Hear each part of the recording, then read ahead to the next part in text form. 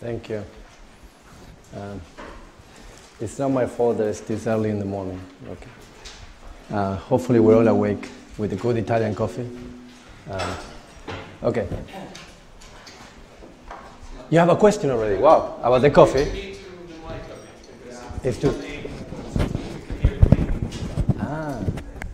Like a gravitational wave. You don't know where the sound is coming from. So where do I put it? This way? Hello? Is it better? No? Yes? Okay, I'm not a fashion designer, even though we're in the fashion week. Yeah? This way? Do you want to try? Yeah, it's better. If you just put it in the center. In the back, the sound is not so good. Is it better? Yes. Okay. All right, so let's remind ourselves what we're trying to do.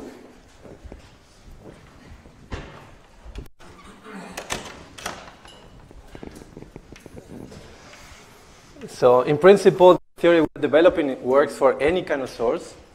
We were studying the propagation in the last lecture. We concentrate on this side, a linear order, where we solve here and we found the two modes. And we discussed a little bit how to see this with the detector. Now we're going to concentrate on the source. In principle, there is some T mu here of matter. And as we will see, not perhaps in the traditional way, but in the more modern way, there is also a source of gravitational waves by the gravitational field itself. There is some energy here that is changing with time, and it's not just only because of the motion, also because the potential is changing. So the time-dependent potential produces a change in the energy density of the gravitational field that can also source gravitational waves. Okay? And this will be one of the our main goals, and one of the main differences with electromagnetism will be to understand how to include that effect. Okay, all the nonlinearities of general relativity and the fact that gravitational fields, time-varying gravitational fields, can also source gravitational waves. Okay. But in principle, this T mu could be anything. It doesn't have to be a binary system. It could be a star that is also pulsing, for example. It's some asymmetric, time-dependent quadrupole moment will also radiate gravitational waves. It doesn't have to be a binary system. Okay. It so happens that this is one of the most interesting and also one of the prominent sources of gravitational waves, and that's what we'll concentrate on. But there are, of course, sources of gravitational waves of many origins, and like we're searching for any kind of source. Okay? So in principle, there is some T mu here, and that's going to source the wave that we already studied the propagation of. Okay? So here, the difference with this case is the equation. And remember, now we're going to go to the T gauge. Or if you want, let's write generally first. Its source is sourced by stress energy tensor. And since we're going to do linear, this will be, for example, matter. And we will see what happens if you have, for example, black holes. Okay, in which there is a zero on this side. Okay. Very good. So our goal now would be to solve these equations in linear order, and as we determined last time, they looks a lot like electromagnetism.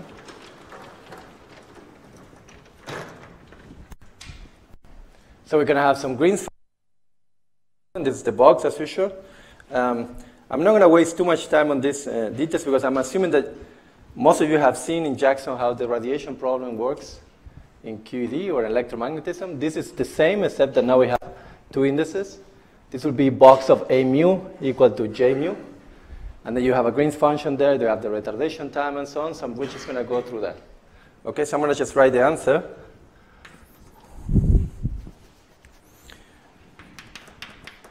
In the TT gauge,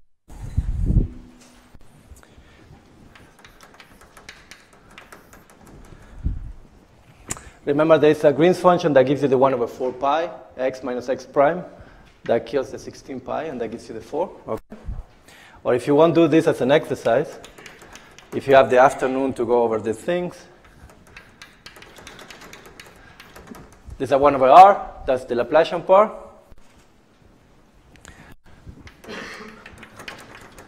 And then there is the retarded time.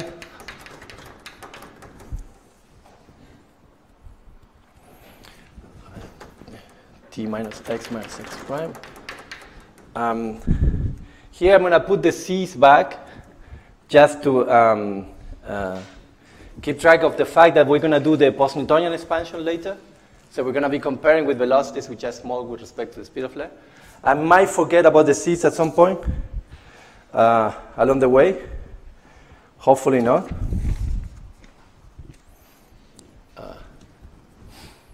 So t prime minus t retarded.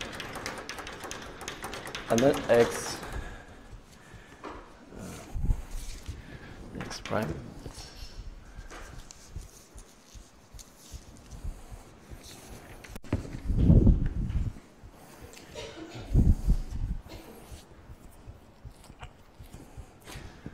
Sorry.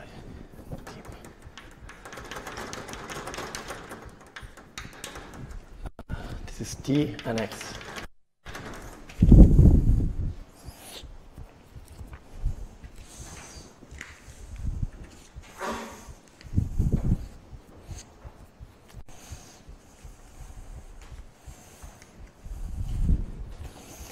We're going to do an approximation now in which you're going to say x minus x prime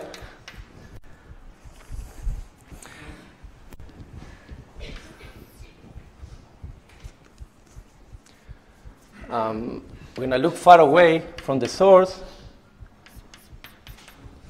This is x. And we're going to have points that we're integrating on, which is x prime. And this is the distance that we care about, right? X minus x prime.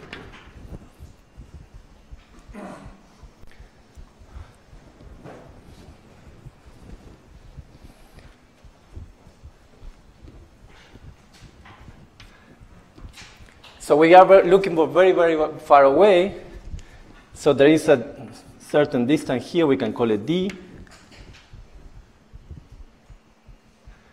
So essentially, x minus x prime and r, the distance to the source, is almost the same, right?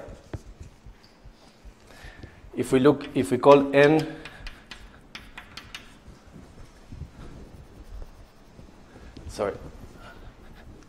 the direction in which we're looking at, then the only difference will be like this projection on the n direction when you start expanding, Taylor expanding in x prime over x, because x prime is bounded by d. Okay, this is the usual multiple expansion that is going to come out. Okay, so it's easy to see that x minus x prime is essentially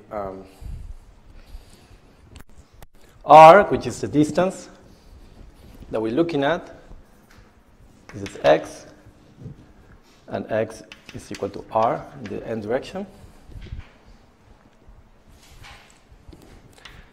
minus x prime then x over r plus order t square over r square. So this will be x dot n. You've done this in electromagnetism many times. There is a distribution of charge. You're looking far away, and you start expanding this guy, right? This is not how we're going to do it. And I have to admit, I had to remind myself how this is done, because we will never go through the field. One of the virtues of the way we're going to try to calculate the gravitational waveform is that we might bypass directly trying to solve these equations and go directly to the observable, which would be, for example, the total power. So I'm going to try now to derive from here what the metric will look like far away and what the power emitted in gravitational wave is, which many of you probably already know is the quadrupole formula. So you will see now we're going to walk through the traditional way to getting the quadrupole formula, which is very similar to getting the dipole radiation in QED, because this is a linear theory. So what I'm going to write right now is exactly the same that is in Jackson with two indices. Okay? Now we're going to rewrite that with these other methods, and we will never have to do this again. Okay? And then we will know how to go to higher orders. Now, maybe as an exercise, after these lectures are done, go back and redo Jackson the way I want to teach you in the last two lectures. Okay? Because then you will see the power of the methods. Okay? Very good. And the fact that I had to remind myself how all this goes tells you that it's not necessary. Okay, very good. So now the only thing I'm going to do is just put it here. And we're going to actually go to Fourier space, because it's going to be...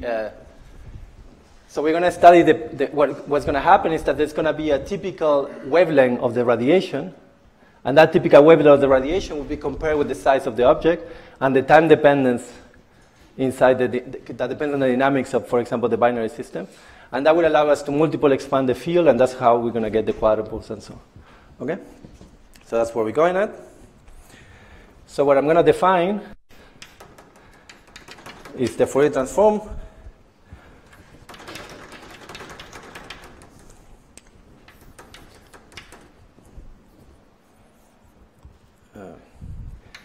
D3x dt e to the I kx, and I hope I got the signs right, and that's again for you to go back, and if I get the exponentials wrong when I'm doing this, because I go through space in this direction or this direction, please check. Why am I doing this is because the typical case and the typical omegas will be associated with the dynamics, okay? And therefore, we can expand this guy. And that's how it will be like directly related to the wavelength of the field.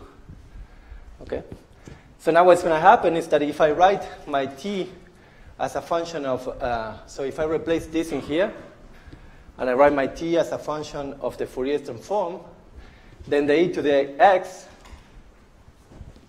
becomes an integral here, it will be x prime, and this will be an x prime dot n, okay? But there is a k, and there is an x prime dot n, and there will be an integral in d3x, and that will give you a delta function in k minus n, okay? And this is how we get here.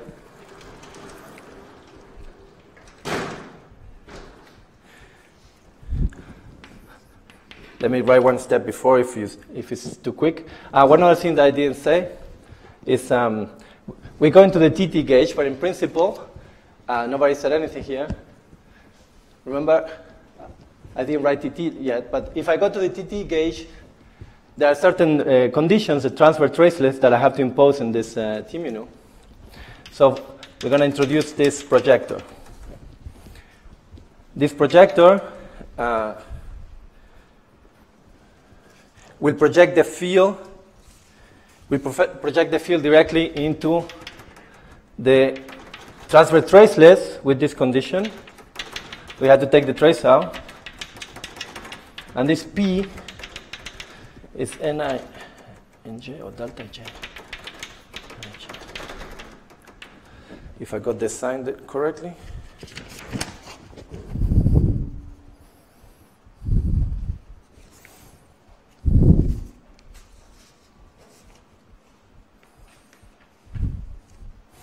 So what this does is project away the trace and also makes it transverse. Okay?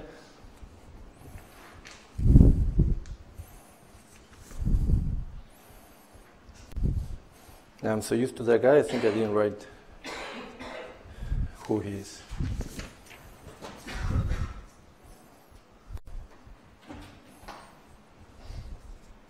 Hi.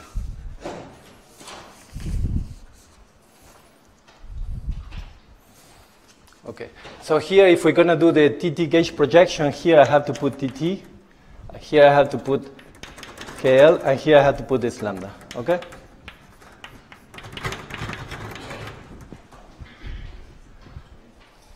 Now why this is going to be important is because at some point we're going to have an angular integral, right? Because we're going to compute the power, the total power.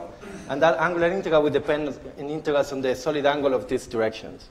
And that's how this 1/5 is going to come out. This is what projects really the true physical degrees of freedom that are going to propagate. Okay. Well, now we do the Fourier transform. So now we are in the TT gauge. So this depends on the direction. N is the direction, which is outside, right? This is us looking at the time-dependent, well, I haven't yet introduced time, but at the varying T mu nu that's going to produce the gravitational wave. And then we have the integral. And now we are in Fourier space.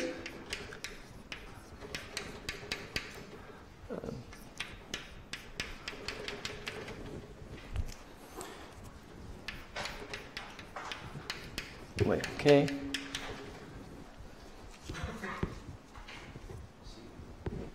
Yes? Ah. And we're going to replace this here in the time by that. What's going to introduce is like the e to the ikx gets shifted by this n dot x prime, right? Because now x prime is going to be not only here, but also here.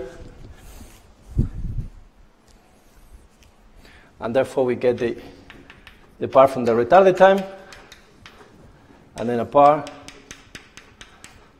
from x prime. It's k minus omega n, and I'm going to put the c again. The c here because later we're going to compare to like the post-Newtonian expansion. And we do this because then you see that, as expected, we have the on-shell mode of the radiation, and that will set the scale of k to omega. Okay? So that will give us a delta function. I forgot the 4. You're not awake. Well, neither am I. This is the case at 1/r, obviously, because now there's a 1/r pulling out, right? This part you should know. So you should be able to be confident to tell me you forgot something. It's very interesting, right? This is the field that we observe. I just want to make a comment here. And it goes at 1/r. If we do the A mu, the electromagnetism, you also get the 1/r, but we observe the electric field, so you get an r squared. Okay? So it's interesting that only the case of 1/r, because you can see farther. Blah, blah, blah. Okay, so we have the projector.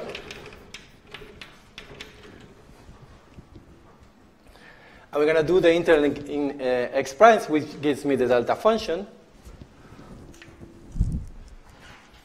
And the delta function, then we can do the integral in k, and essentially sets this to omega. So at the end of the day, we end up with something like this.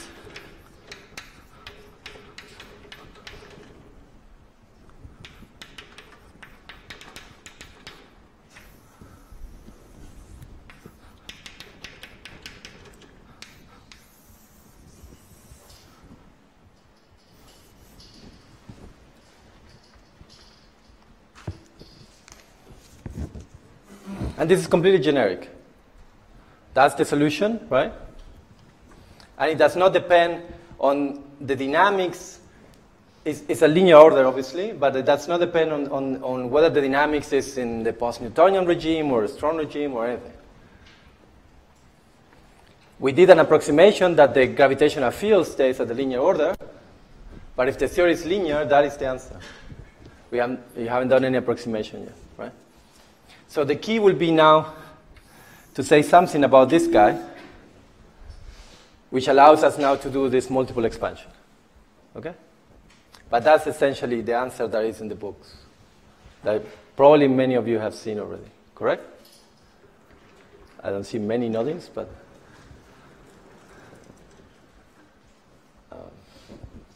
now the catch that actually what I'm going to do now is not It's not entirely the same way that it's done in books. So it's clear here that there is a distinction.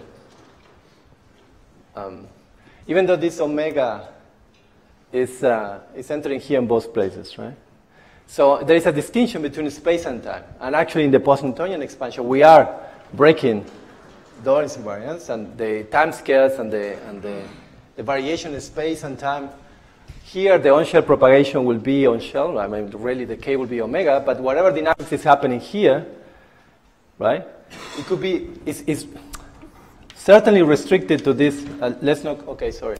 This r is the distance far away. Let's call this big R, even though earlier I called it r. It's confined to this size r. Or I call it d. I call it d, sorry.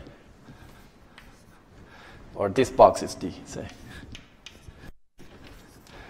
But it could be changing with time very slowly. Very, very slowly. So it doesn't have to be d over c fast. Okay, and that's why the c is there. It doesn't have to be that this is going up and down at the speed of light. So there's a separation in time and space. And that's what we're going to benefit from. Okay. In fact, this will happen also when we write our effective theory, is that there will be, just getting ahead of ourselves, there will be decoupling in space but not in time.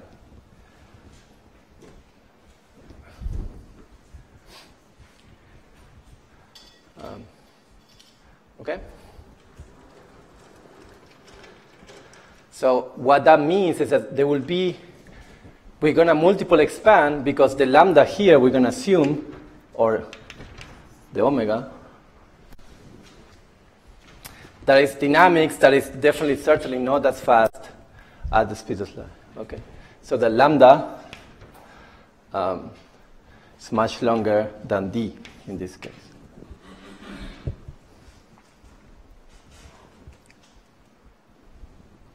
And that's how we're going to then multiple expand, but only on this side. Okay? So the omega in time will go for the right, and the times are going to be all evaluated at retarded time. All the multiples that are going to come from expanding in space are going to be evaluated at retarded time, but they're going to go for the right. The multiple expansion is in k. Okay? This is important, because what we're saying here is that k dot d, if you want this d, or x prime if you want, which was the variable that we used to determine the points inside this box, is less than 1. So that would be it's related to this post-Newtonian approximation in which the time variation here is less than the speed of light. Okay?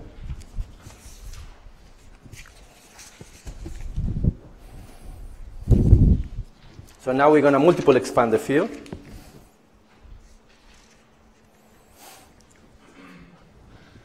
And what do we do? This is something that we're going to also use later.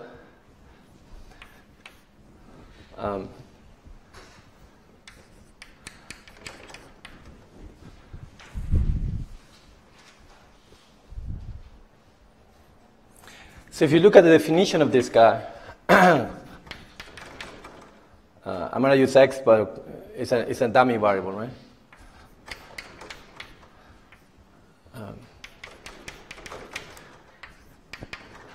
I'm not putting indices, but I want to just get this idea.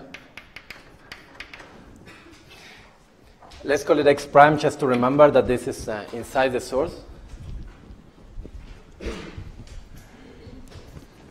So if the k of the wave is longer, the 1 over lambda, right, than the size, right,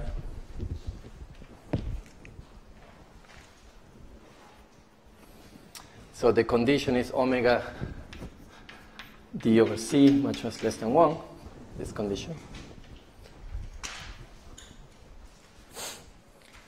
Then we can expand this and leave this one alone.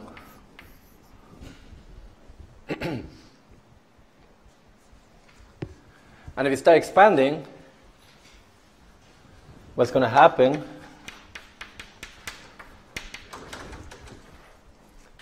So you expand this, and then you get the integral of dt x t of x and t e to the omega t plus integral I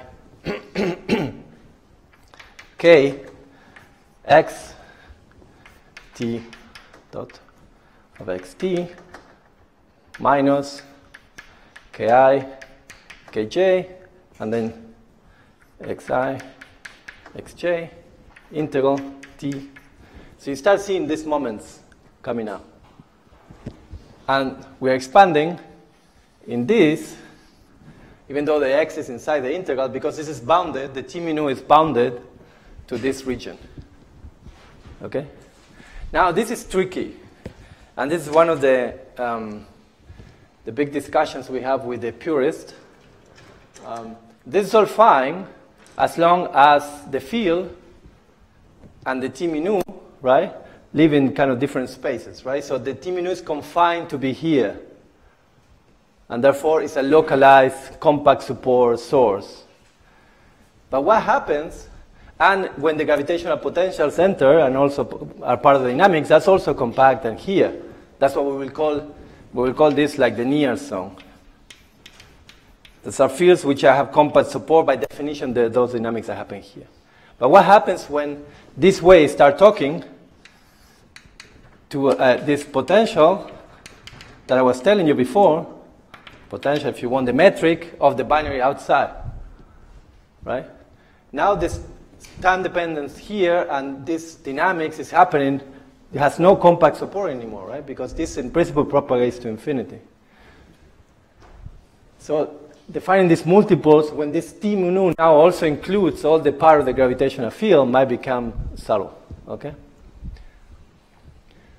And since we're not going to do this, we're not going to run into this problem. But if you want to do it this way, it's non-trivial. This is called the near zone, and this becomes what is called the wave zone. And to properly define these moments, when the t mu now also depends on the t mu of the gravitational field that in principle might not have compact support, then it becomes trickier. Because what does it mean to do this multiple expansion? We will not have that problem, and you'll see how we circumvent that when we get to it. But this is the standard multiple expansion in a linear theory when the source is essentially just localized. So you already see where we're going. I don't think this is how it's done in textbooks, but the reason I'm doing it this way, like expanding here, this guy at the exponential, is because you notice also one thing which will be interesting for us. If we do particle physics, we compute amplitudes. So there will be amplitudes everywhere. Amplitudes live in Fourier space. They're nice in Fourier space because we can calculate with Feynman diagrams and so on. So in Fourier space, there will be a one-point function that will be associated with this object, right? So this object will emit gravitational waves, and there will be a source that will be our t mu. And if I have an omega and k here for the graviton, there's a t mu omega and k. And then you notice that if you read off this guy and you do the Fourier expansion of the k component, I'm expanding in k, right? Then the components of that Taylor expansion in k of your object that you compute doing something else, right? Some amplitude, we'll see which theory we're going to compute. Then immediately you get the moments. The moments will be the factors in the Taylor expansion. So if somebody handles you this object, and doesn't matter how you got it, and you expand in k, not in omega, in k, the components are exactly already the moments.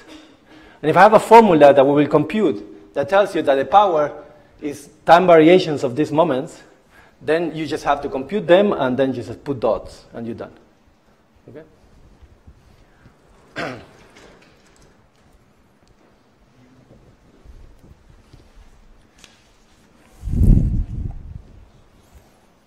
Very good.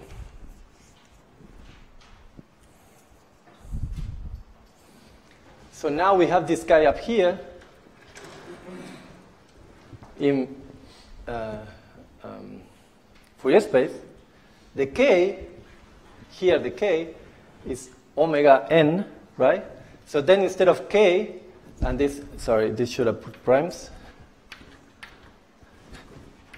Doesn't matter, it's a dummy variable, right? But the k now, when I use this expansion here, it becomes omega n. So when I plug this in here, what's going to happen is that I'm going to have a bunch of omegas to the n power, a bunch of n's dotted into these multiples. And the omegas are going to become, because I'm in Fourier space, I'm integrating an omega, they're going to become like derivatives of this thing. And then I'm going to do the omega integral, and I'm going to put it in t minus t retard.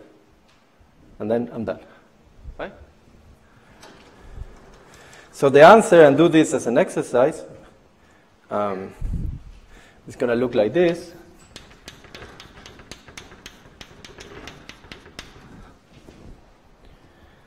This is 4g over r. Then I have our projector. And here I have a bunch of multiples. So this is the first one that we just calculated. The first one is very simple. It's this. When I put it there,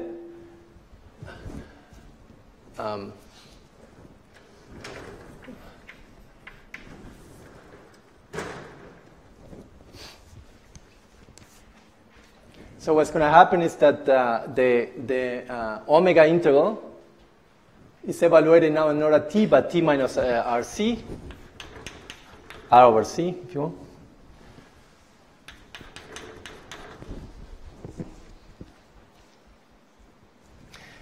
All the t does, it just goes for the right. I mean, you just have to evaluate it at whatever it was, and this is t minus rc. In fact, you'll see what we do in our papers is actually, we do some partial Fourier transform. We keep this as t, and we just Fourier transform in k, because there is the split where the functions will be time dependent, but we can really do the coupling in space. Okay? But you can just keep the omega. So maybe I just put one step earlier. So this one is easy because there is no omega, right? There is only the e to the I. But then let's just write, before we take the derivatives, let's just write the d omega.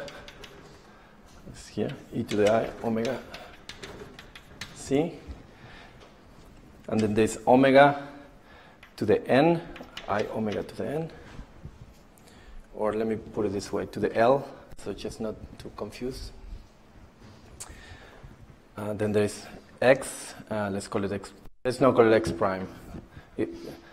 Don't get confused, let's call it x prime. Too many variables. X prime, this notation appears many times because we have I1, I2 until IL numbers. Sometimes we write this as x prime to the L, okay?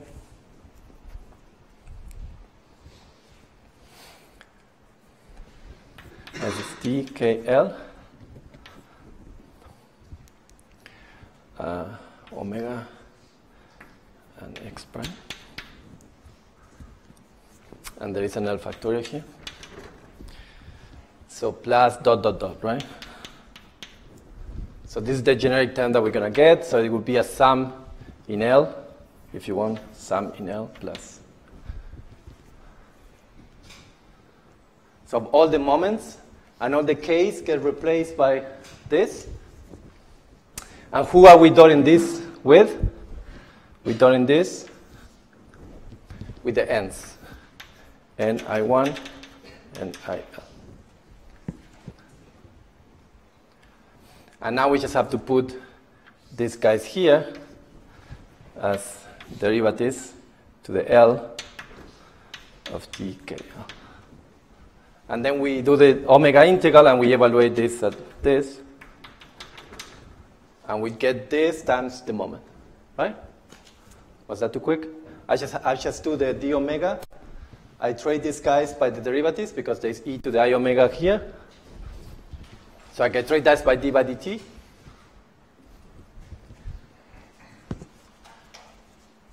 And then I do the integral. and evaluate this in T minus over C.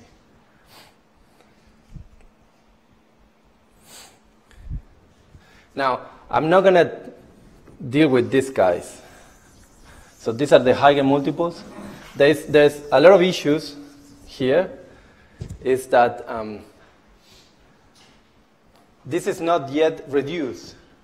So this transforms as a tensor. There are some symmetric components, right? There are symmetry properties of this tensor and symmetry properties of this tensor. It's reducible. You can do your group theory and reduce this into irreducible representations, right? Traces and blah, blah, blah. So that I will not do it at this level. I will do it in the effective theory, how we do this tensor reduction. I'm going to keep just this term, because this is going to be the quadruple formula, just this guy. But then you see that then at higher orders, what is your power counting? Your power counting will be, this has nothing to do, I mean, there is a post-Newtonian expansion hidden here, because the ratio, in the case of the binary, the ratio of lambda over R, right? The typical frequency of this problem is associated with the typical orbital frequency. That's I think I call it omega. So the typical omega of the gravitational wave is twice this guy. And this is V over R. So when you do that, for the binary case, there's a factor of V that appears in the ratio between D and lambda because D becomes R. So then this expansion, which is an expansion in kx much less than 1, right, in d over lambda, becomes an expansion in V because the typical omega of the problem, right, is V over R.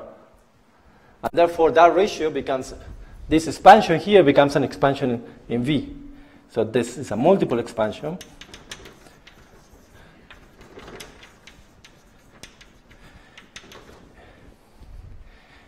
In the case of the, let's go back to, I don't want to go back to R.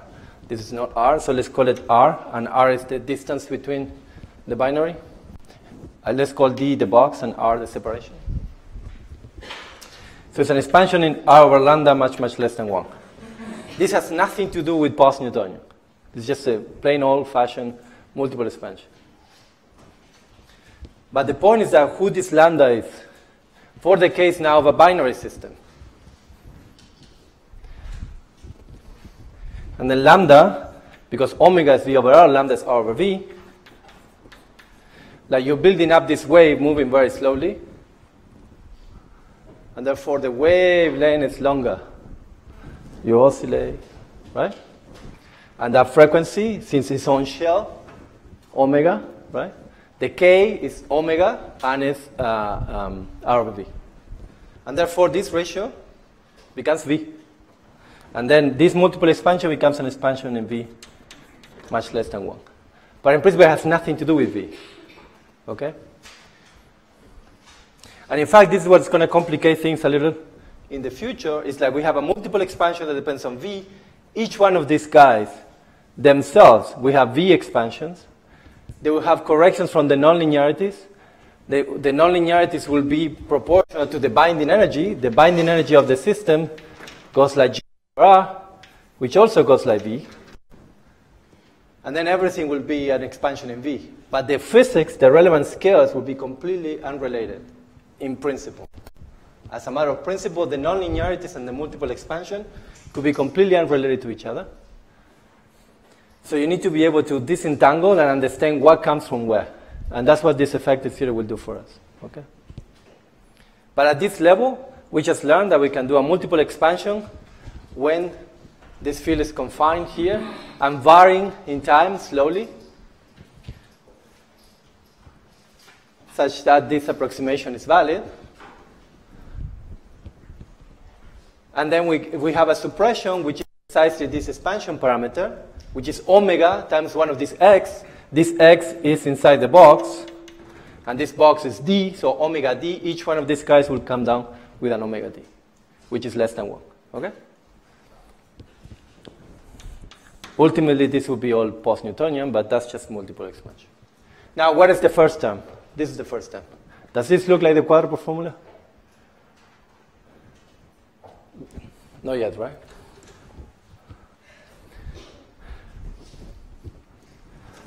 How many of you remember how to get the quadrupole formula out of here? Ah, good. Then you don't remember how to do the quadrupole formula. What is confusing when you stare at this is that, wait a minute, what are those indices doing here? Right? What is the quadrupole?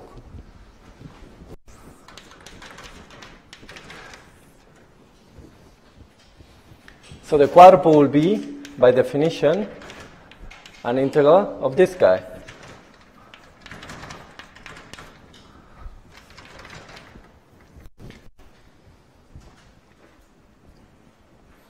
So how are we going to make this guy appear here? And how are we going to get this guy appear when it looks like it should come from here? And these are all spatial indices. Where is the temporal indices coming from? Okay. Well, this is how we need to organize the calculation a little better and trying to understand which multiples really enter. How to disentangle the multiple expansion in terms of these reducible representations. And this is what we're going to do later when we write the effective theory. But it's not very hard to see why this and time derivatives of this, which is what we want to get at, right? We're going to get time derivative. We want this to be time derivatives of this, right? How those could be related. And the fact is that a linear order, we know that the T mu is conserved.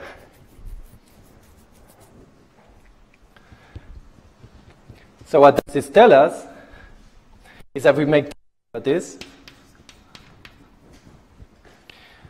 you make spatial derivatives, J, they're related. Fluxes, right? And if you take one more, you get another dot and another derivative. So what you know is that two derivatives of the T00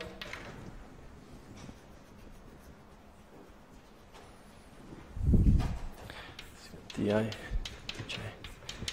Ti J.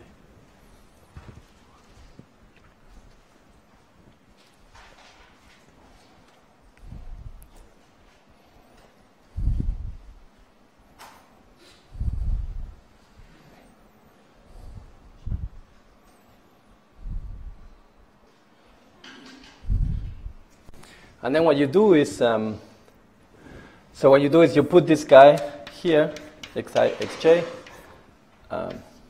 dk, dl, dk, l.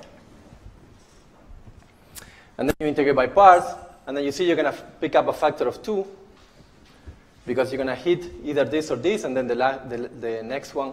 So you're going to get a delta of kj, ki, and then this one only has one to hit left. So you get Tij plus Tji.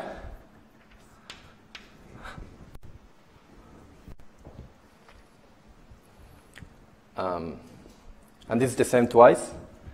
So then you get this, you can replace by the time derivative, but you get twice this. So then you get at the end of the day that the integral of this guy is equals a half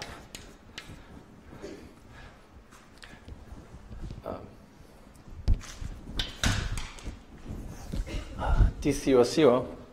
And now this is a partial derivative. These are partial derivatives. This function depends on T and X.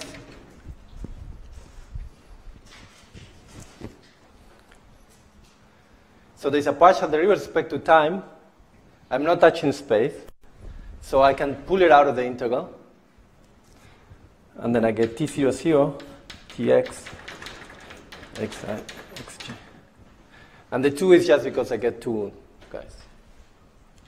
And now, now I got my quadrupole. This is my QJ. And instead of a 4, it's a half, I get a 2. Okay? And every x costs me a derivative from here.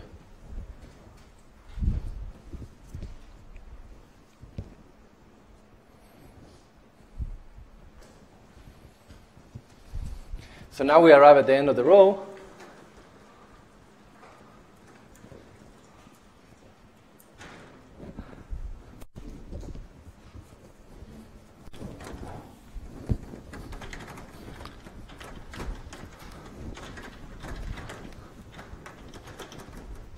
In which we proved from here we drop all these subleading corrections. We keep only this. We use these things are called moment relations because the moment of t, the first moment of t, which is this integral, is related to the second moment of t00 up to time derivatives. So these are called moment relations that come from conservation laws. Now you might ask, how is this modified if now I have a linear theory? Well, you have to have a conserved charge here, which is not just the matter part, but also the gravitational field. So when we do these tricks, the Q itself is going to be sourced, or it's going to have components from the gravitational field itself. And that will be part of your job, will be to know here, when I replace this T by the nonlinear T, or the full T mu nu, including the gravitational field, how to calculate this. Okay? That's also all these nonlinearities of general relativity that we need to find a systematic way to compute. I could not possibly lecture about how they do it. I'm going to tell you how we do it. But now we arrive at the end of the row. At least the linear theory we can do. It's not too hard. This is 2 over R. We get this projector. And now we get 2 derivatives. And now when I do the integral, now the derivatives, this function now is only a function of time. So those partial derivatives are just derivatives, right? And this is evaluated in t minus hours.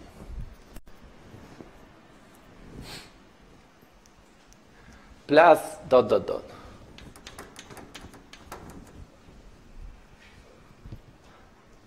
And this is our friend.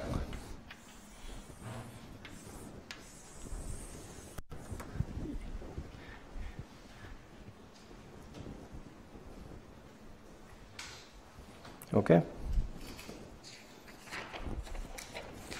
So now we're almost there into computing the power. So we learned, what do we learn? Well, what I'm going to say is just words, because it's actually a little more subtle than what I'm going to say. But often you hear these words. So in electromagnetism, you have dipole radiation, right? You have moving charges that accelerate and radiate. Now, in gravity,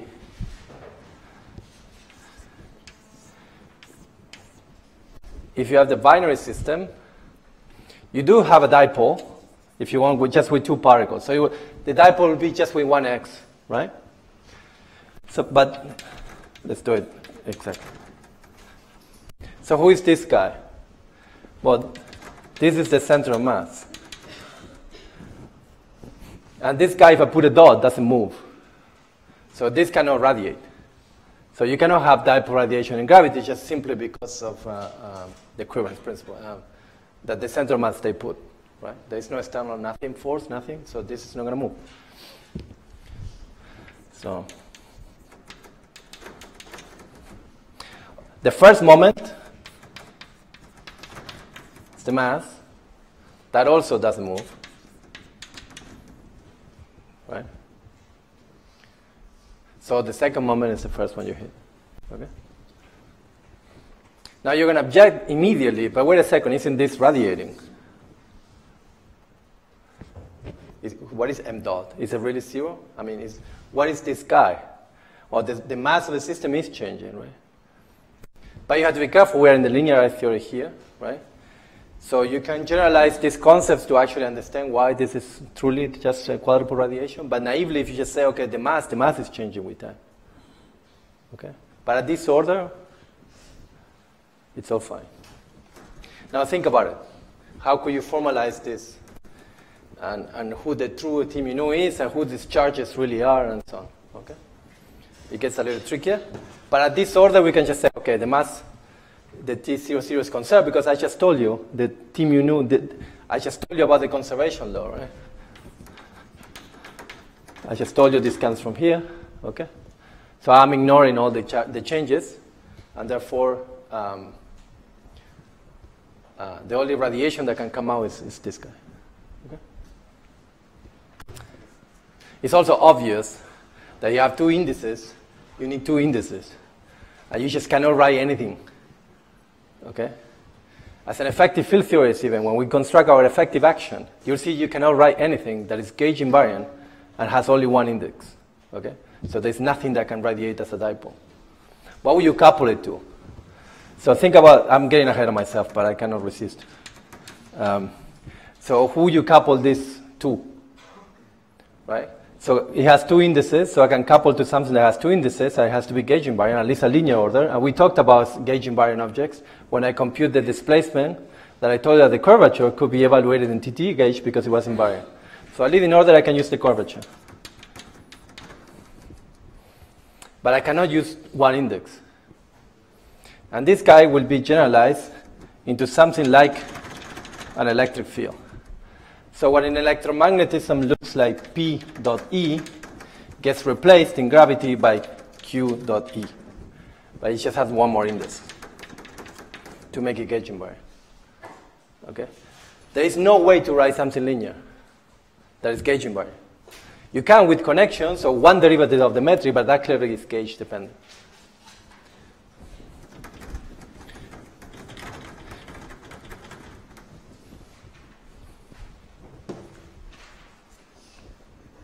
Okay, good. So now we're going to derive the quadruple formula, meaning how we compute the power, which is similar to the dipole radiation, but now we have more derivatives. There are two lessons here. In gravity, you need masses, the really dynamical evolution of moving matter that is really fast to produce gravitational waves that can be seen. We will estimate this in a little bit. Let me derive the quadruple formula, and then we take a little break.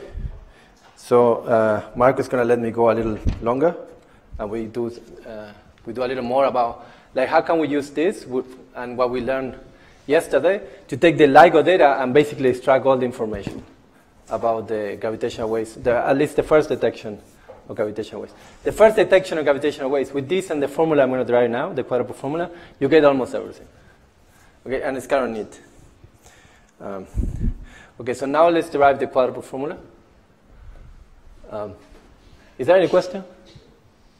No, we are happy? Yes? Why do we use partial derivatives for the continuity equation and not the covariant derivative? I'm a linear order. This is all linearized.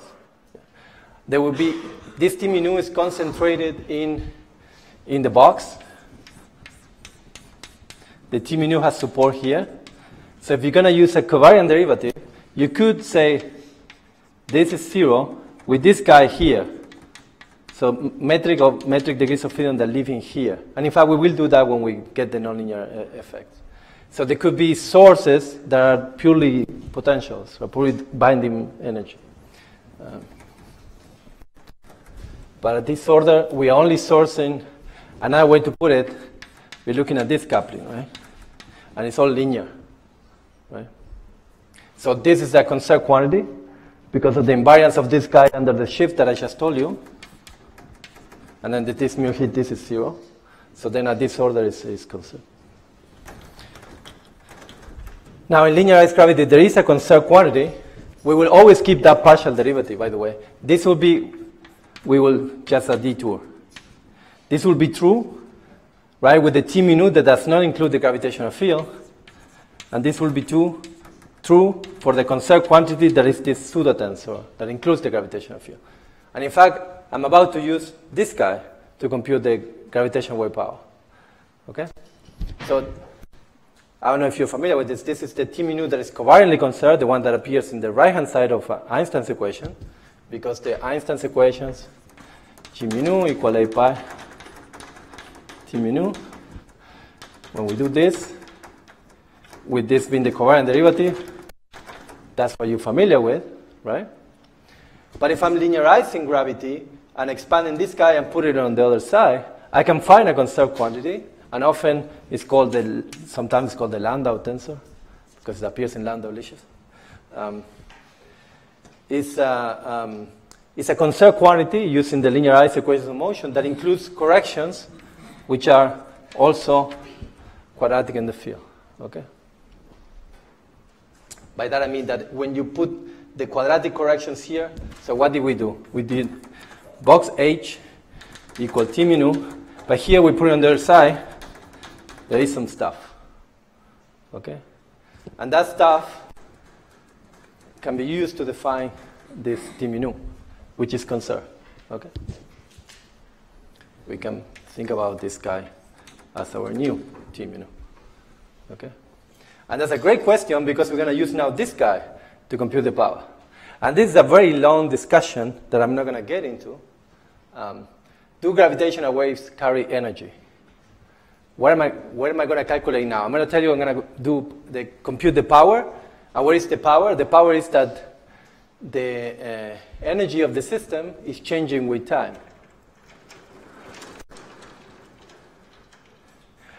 And by how am I going to calculate the change in time of the energy of the system? By calculating how much energy is being carried away by the waves. So I'm going to calculate how much power crosses us. So this is the dynamics in the box, D. We are far away, R, right? And there is some flux of gravitational waves on some surface. How much flux, how much energy is being lost? And I'm going to say that's minus what this guy lost. All right? But this is a big discussion.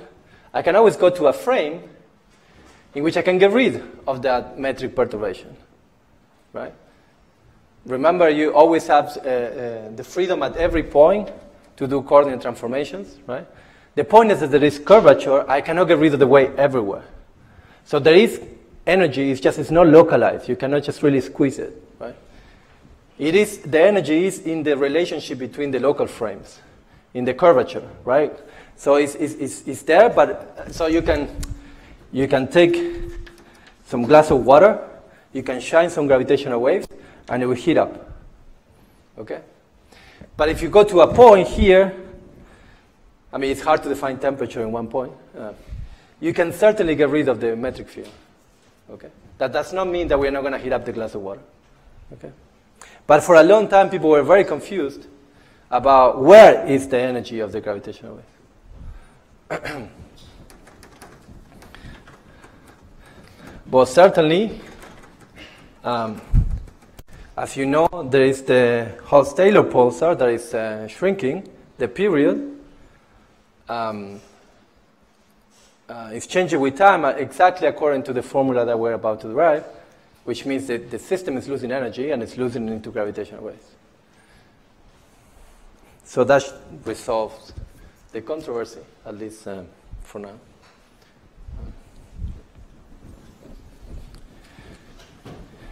You'd be surprised to hear that Einstein tried to do these manipulations post-Maxwell, and he got it wrong twice. First, he didn't realize. So what this does is this kills, I could just put it here, right? This is symmetric, so I don't have to put the S, even though later the moments that will appear will have to be symmetrized. So it's symmetric, and it's also trace-free, the part that we care. Well, he had an answer. His first paper, I forgot which year exactly it was. He computed this, the linearized gravity, and he computed something that had a radiation that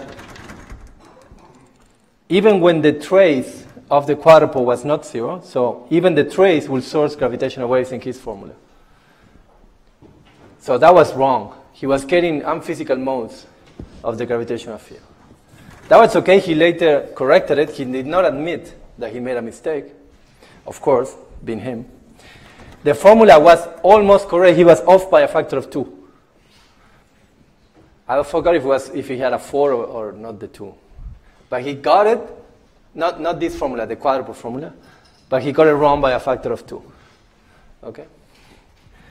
And then later in life, he has this very famous story with the Physical Review in which he submitted a paper, I forgot the collaborator, unfortunately, in which he thought, okay, this is linearized gravity.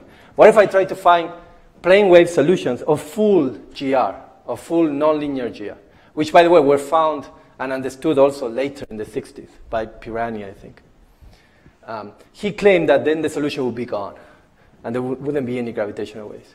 And then the reviewer, who was Robertson, from the Robertson metric, the FRW, said, no, there is a mistake here. And Einstein was upset, and he took the paper away and said, I did not send the paper for reviewing, I sent it for publication. And they did not publish it.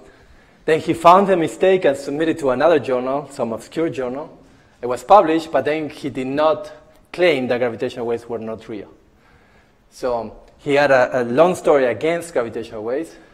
He got it wrong twice, and then he said they did not exist. Okay? He also did not like black holes, but then I'll tell you about that later. So you see, you can be Einstein and be one of the greatest and still make lots of mistakes. So don't feel bad if we make mistakes, it's all good.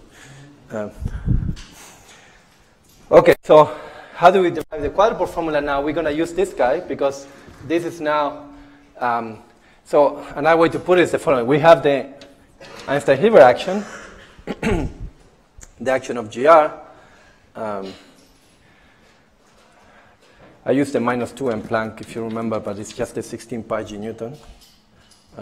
So if we go to, so what we did essentially is when we got this equation, we're going to quadratic order because the derivative with respect to h gives you the second operator on h equal the t mu. So what happens is that at quadratic order, there is some operator here, which is second derivative.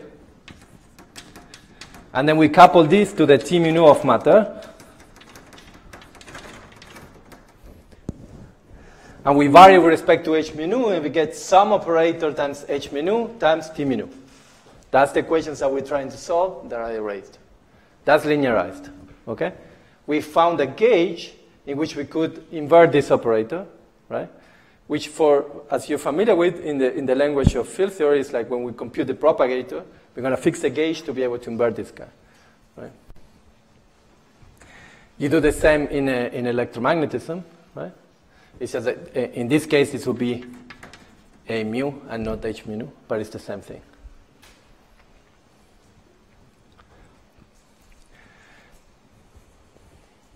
And in principle, there are corrections, right? So h to the n. So that's the theory that we're dealing with. But since this is a theory of a spin to field in flat space, and in the usual way, we can define a t mu, that we can either define it this way, actually, what's on the other side of the equation. Because if you remember, when we wrote this equation, if you take d mu here, this is 0, and therefore the d mu on the other side is 0. So that other side will be your t mu. Or you can define the t mu in the usual Noether current way. Did I write it? So if you have a conserved charge as a t mu in linearized gravity, and this is your Lagrangian, then you can take the derivative of your Lagrangian with respect to your field. And then there is the issue of whether this is symmetric. But then you have this Belafonte tensors or what? No. So to make it symmetric in general.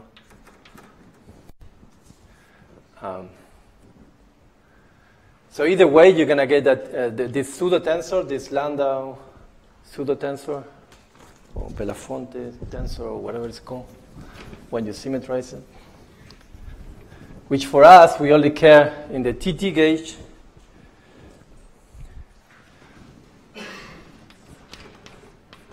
So this guy will be 1 over 32 pi g Newton d alpha h mu d beta h mu.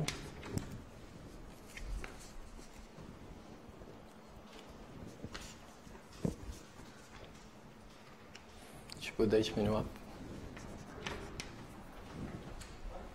Yeah. Sorry? What did you write in the left part? In the left, this. No, before. Just before you wrote. Here there is nothing. On the left board, on the bottom, last part you wrote. This is minus the Minkowski metric times H mu. The index is wrong. L, sorry. It's mu nu. Good, good. Wait, so then this one is not right. It's alpha. Wait, I have the index wrong. This would be beta. And this is alpha beta.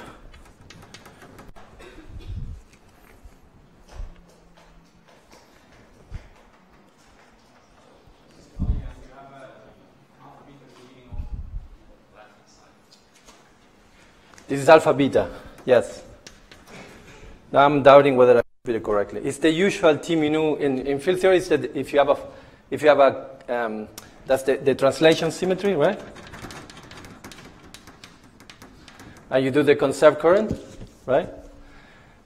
In terms of partial derivatives of the Lagrangian with respect to derivatives of the field, right? And go back and check. Maybe I copied it wrong. This is correct, though.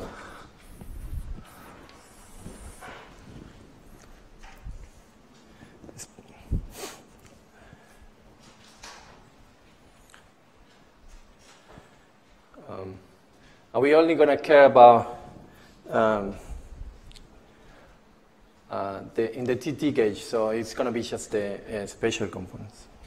So now there is the conservation law.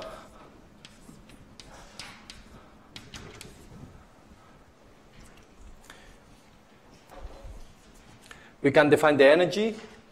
So the T00 component with the D0, T00, so it could be the time dependent, the time variation of the energy on some volume for the gravitational wave. And that will be, oh, did I erase it? This will be like the surface integral on some surface. So we're going to have some volume and then some flux on some surface. And the integral of T00 will be our energy, and it's going to change with time. And on the other side, we're going to get this 0, right? On the other side, we get an integral of the divergence, but when we go to the surface, that's the usual thing they've done a million times. And then you get the E dot. It's an integral over the surface. And it's the T0 I and times the Ni. And there is some Ni.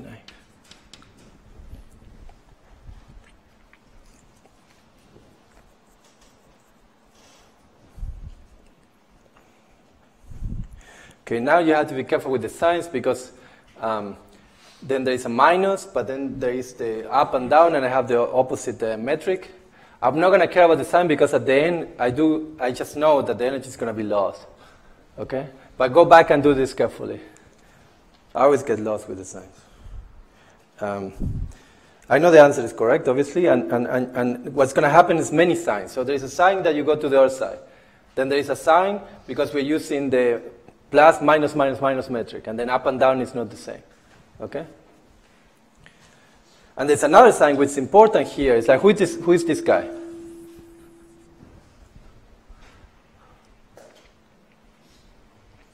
So this guy, if you go here, it has the temporal component, which is good, but then there's the radial. It's a spatial derivative in the direction of n, so it's a radial derivative. Okay? But we just found that it's a function of t minus r. So derivatives with respect to r and derivatives with respect to t are the same, up to the sign. But then we have the derivative up versus the derivative down, and that fixes the sign. So you go up plus. So then the E dot, it's equal. So what I'm saying is that the derivative r of the Hij in the TT gauge derivative t.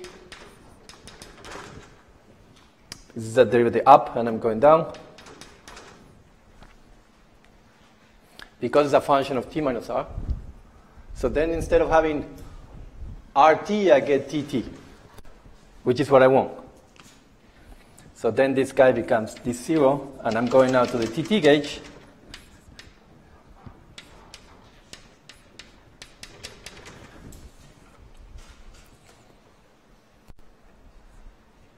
So I'm going to go dE by dt. And there is a surface integral, so I'm going to have some solid angle and some r squared. In the case like r, right? And 1 over 32 pi g Newton.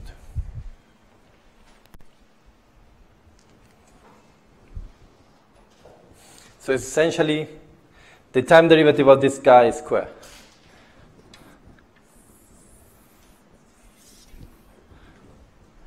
So now you see where this extra derivative came from in the quadruple formula. So this pseudo-tensor that is conserved, that comes from the fact that we linearized gravity, there's a conserved quantity that we can associate with the energy of the wave, the same way that we do this Poynting vector for electromagnetism. And then there is some energy, some flux of T00, of T0I, sorry. So there is some change of energy in this volume. There is some flux of gravitational waves. And this is essentially the square of the time derivative of the metric. It's not different than what you do in electromagnetism with the E cross B, right? And you do exactly the same tricks, by the way. So this is not different than electromagnetism. So we're almost there, because we know who this H is, and now we have to take one more derivative. The R squares will cancel. The projection is a projection, so the square is the same thing. So the E dot is going to end up G Newton. There's the 32. There's the 32 pi, and there's a 2 over there. There's a G Newton, but there's another G Newton, so you get square. So we're 16 pi, if I'm correct. And there's I, J, K, L. And these are 3 derivatives of this guy that sometimes are denoted this way. And this is like dE dt d omega.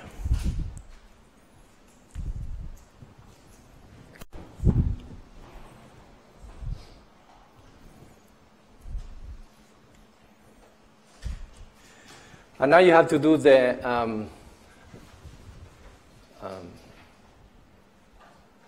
actually it's a 4, it's an 8, right? It's twice the same guy.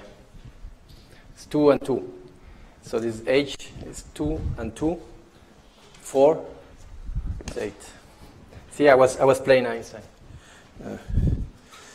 So now we just have to do the angular integral. And the only thing that depends on n is this guy. And all we need now are all those integrals that you've seen before. And I and j, it's like a third delta j, I believe. And the other one that you need over 4 pi. The other one that you need is this one. And I and j and k and l. Remember who this guy was.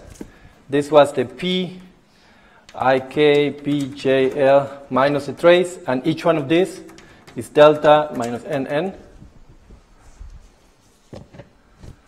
And therefore, you get a bunch of n's up to 4, or 2 and traces and so on. So you use all these combinations. This is 1 over 15, actually, with all the symmetrized deltas, products of deltas. So delta, delta, right? And all possible symmetrizations. You do that, and then you find out that the integral of this object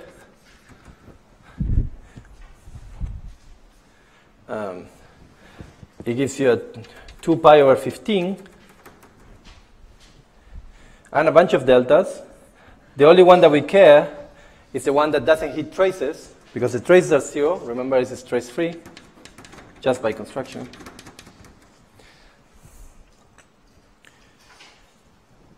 And the par gives you an extra factor of 12 and contracts the indices, delta I, k, delta j, l. It's symmetric, so actually there's different combinations, but at the end of the day, this is what survives. And then from here, then, we get E dot equal G Newton over phi, Q ij, 3 derivatives, trace free, square. And this is our famous quadruple formula.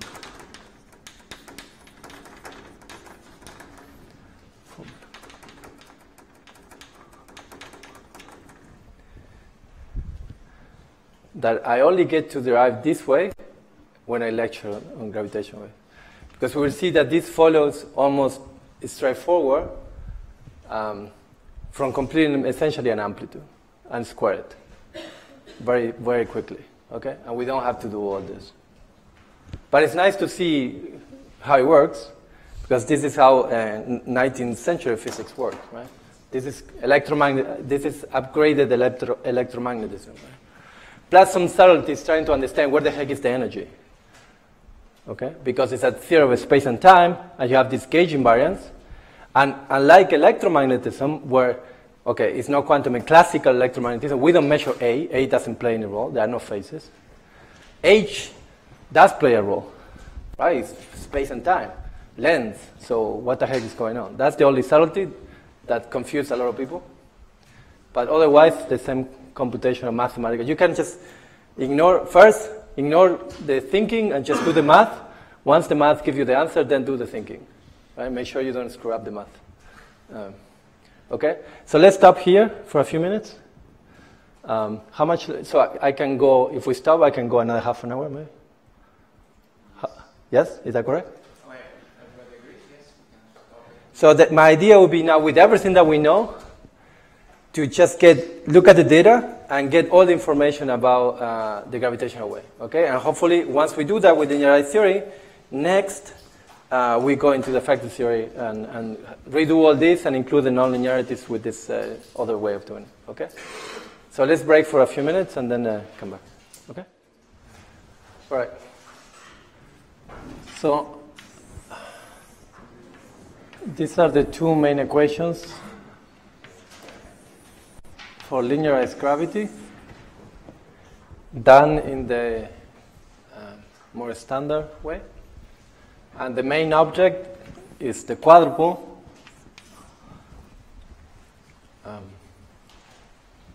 whose time variation gives us the metric, which we observe here with the LIGO detector through these two polarizations. And the energy that has been carried by the wave, if we look at the region where the matter is, so one is what is being lost by the system, right? So there is positive energy going away, which means it's being removed from the matter. Okay, so now let's do some basic numerology, if you want, or Fermi. We will carry the numbers, but you will see that much of the understanding comes just from the scaling, right? How the quadruple scales with length. We have many derivatives. And then there will be numbers, like 1 over 5. Actually, the ones that it's going to appear is this 32 over 5 when we compute the power for the case of the binary. So this is generic, right? So now we're going to do the case, a very simplified case of two particles of mass m1 and m2 that's separated by a distance r.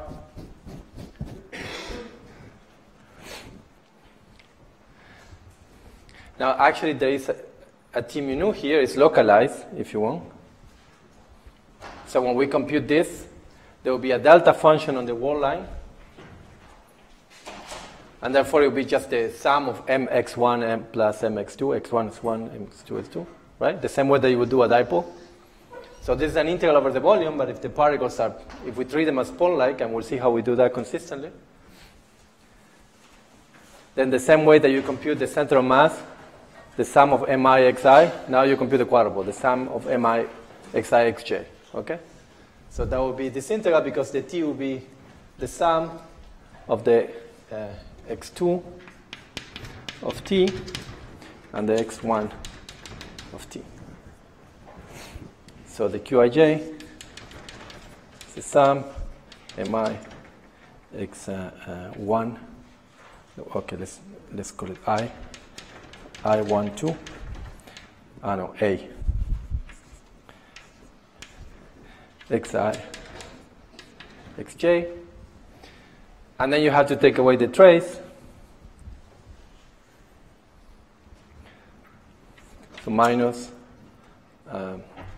it's a 30.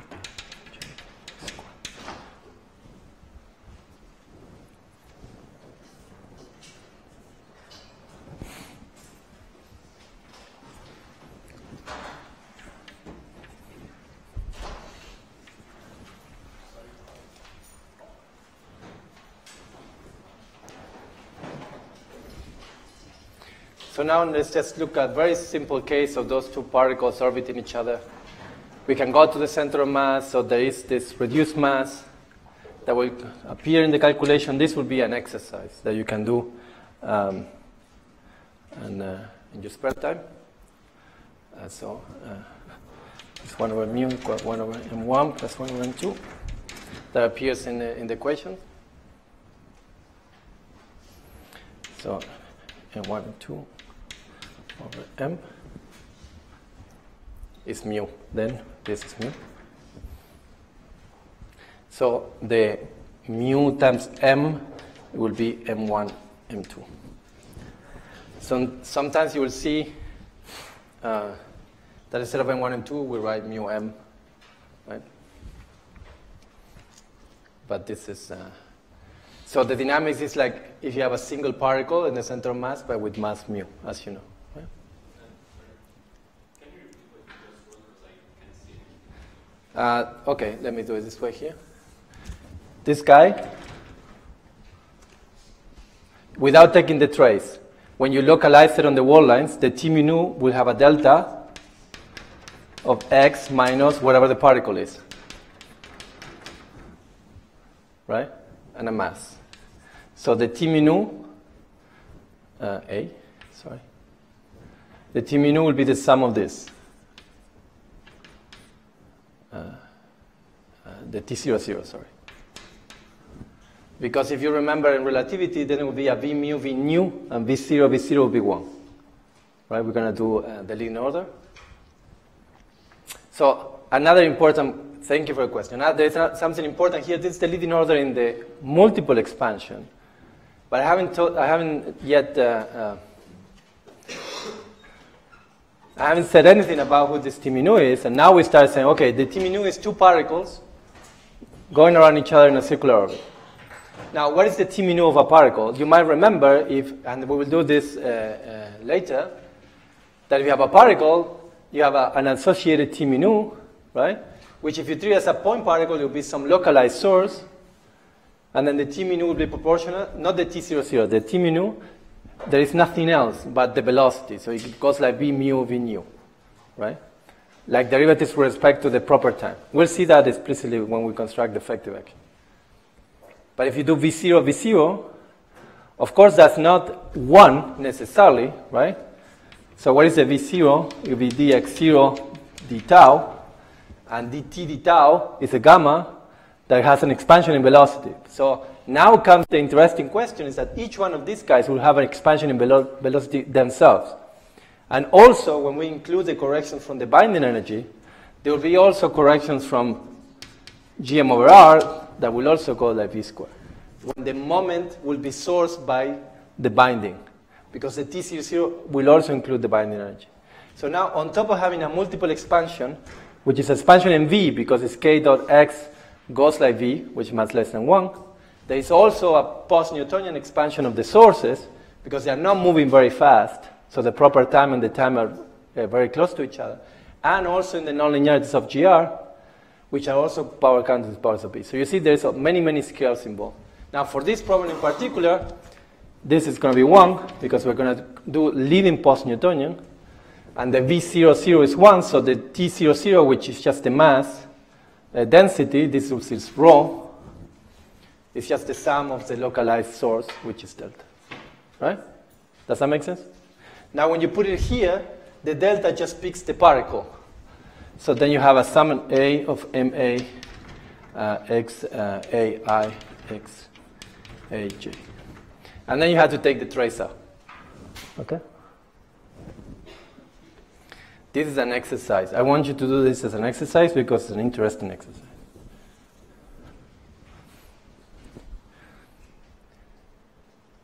Actually, this could be the exam exercise. So I'll do sufficiently, but not everything. And as you know, because you can go to the center of mass, there's the mu that appears, which is the reduced mass, with m is the total m.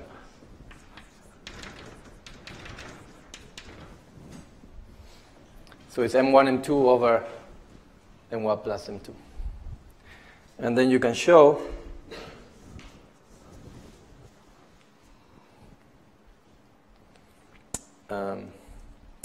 that this Qij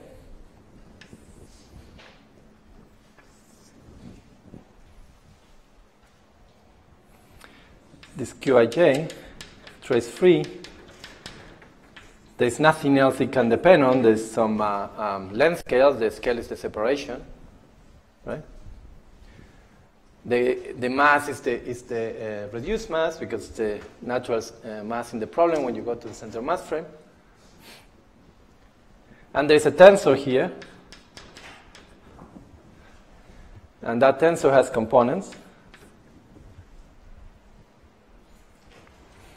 So there's an XX component. This is going to be in the XY plane. So there's no C component of this, but when we take the trace, there's a delta CC, right? Which give it a Z component because we're taking out the trace. So this is a third from these traces, right? Cosine of 2 omega t, and omega is the orbital frequency. And I'm calling it omega to distinguish that this is the orbital frequency, to distinguish this from the gravitational wave frequency because of this factor of 2. Okay? Then YY is the same, but as you remember, it goes in the other way.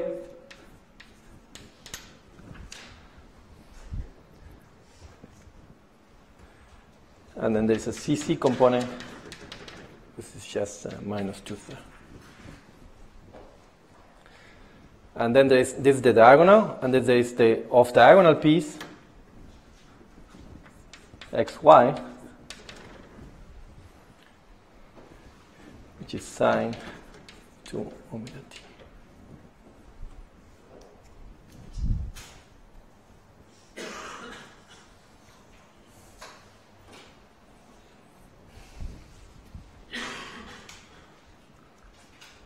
So now we just have to take derivatives to compute this, or for example, to compute the power. How much do I want to do? So the power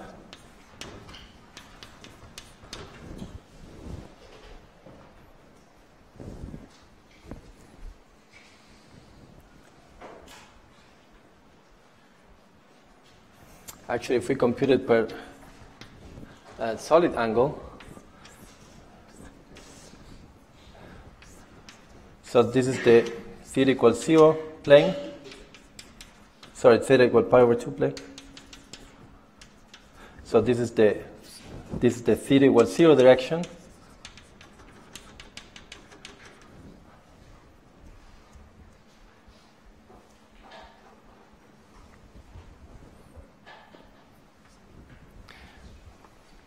So we computed the total integrated power, but we can look at the power per solid angle just by undoing some of the steps that we did. And this will go like this, just on dimensional analysis, just has 3 derivatives. So there's omega, the time scale. So there's omega cubed, but it's squared, so omega to the 6th. There's 2 quadruples, so it's r to the 4, and there's 2 mu's. So the only thing you need to work out is the number, and I hope I did it correctly. It goes like this.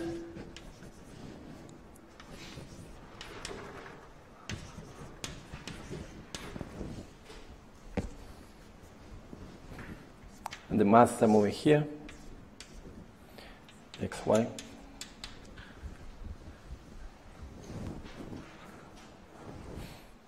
So I'm just trying to illustrate something which is in terms of the observations. So most of the power goes here when this maximizes this guy. So we get to see these guys like this, because most of the power will come, or we'll get the most power when we are perpendicular, right? So what I'm saying this is because it's hard to see, for example, oscillations of this plane, which, for example, have to do with something that I haven't talked about. Is like what happens if these particles have some spin? So this motion doesn't occur in a plane anymore, and this plane starts moving. But we have an observational bias that most of the power comes like when they're like this, and therefore it's really hard to see this effect. But what we care here is just the scaling, right? It's like just some dimensional analysis, if you want.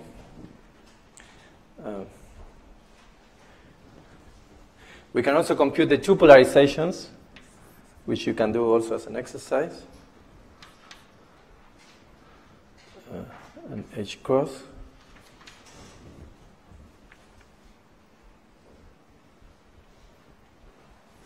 And this is 2g over r. It's mu r square, omega square.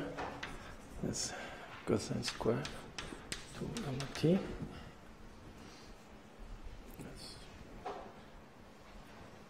Sorry, cos square gamma t. This is 1 plus cos square, sorry, of theta. And this guy is the same and sine of 2 omega t times cos theta.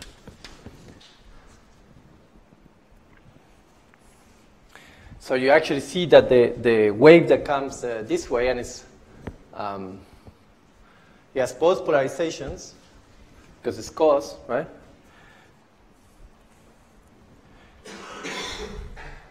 But actually, if you look at the combination, you get that this goes like e to the, or the real part. It's because you have the sine and the cosine. What I'm trying to tell you is that it will be circularly polarized.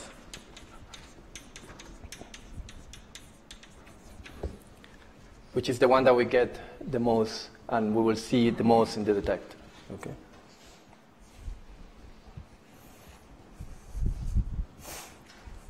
If we compute the total power and we do the integral of this angular dependence, which is just one step before we did this, okay? It's no mystery, right? Then from here, when we do the integral, we get the E dot, and that's where this celebrated 35 with phi comes on, and then the same, mu square r4 omega to the 6.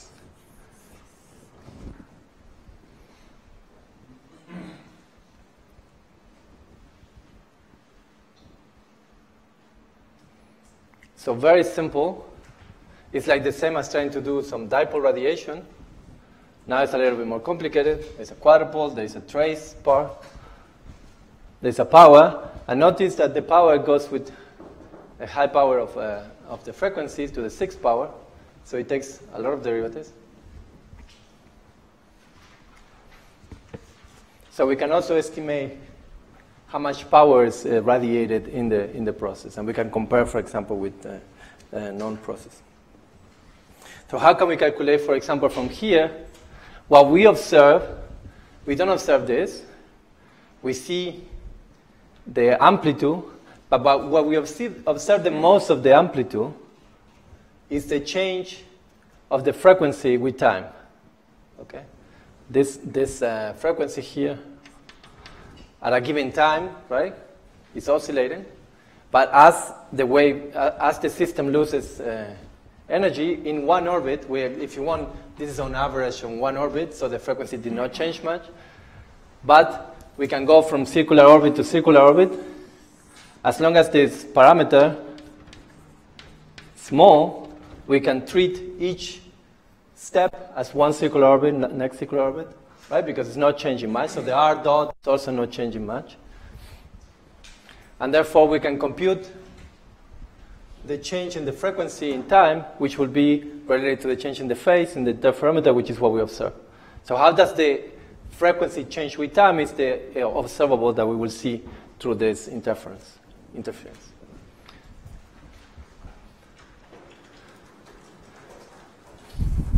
So the question is, what is this parameter?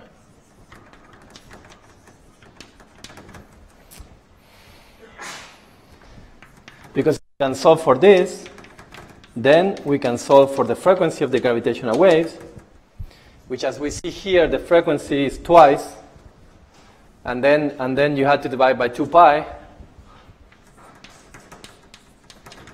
So it's omega over pi in hertz. So if we know a leading order, right, from the quadruple, higher multiples will have different coefficients here, but the leading order will be these two. There are also different polarizations that will contribute, not just the L equal 2 mode, there will be higher modes, okay? But the leading mode is this one, and so the frequency is twice the orbital frequency.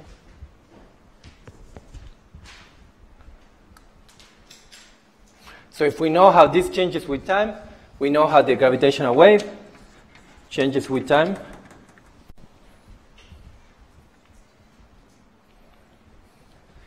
And the integral of this is the phase between some initial time in which it enters until it exits or merges.